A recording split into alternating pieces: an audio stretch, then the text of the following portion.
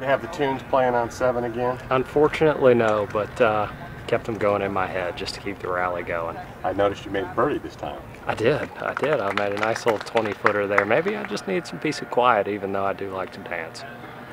Well, listen, my math has you at 14 under par for the tournament, and 9 under on the day? Yep. That's some good stuff. Why don't you tell me about it?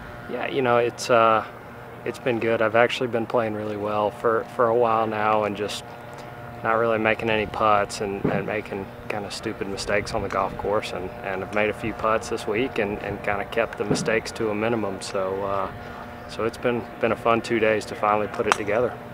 I've been asking some of the guys about how they're going to approach this course as it continues to dry out. We've got hot, dry weather in the forecast. Yeah, it's totally different from the practice rounds. Ball's starting to release. You're having to hit shorter and shorter clubs, be a little more conservative off the tee to try to keep it in the fairway. And we all know it's only going to get firmer. Well, Mark, good stuff today. I appreciate your time. Yeah, thank you.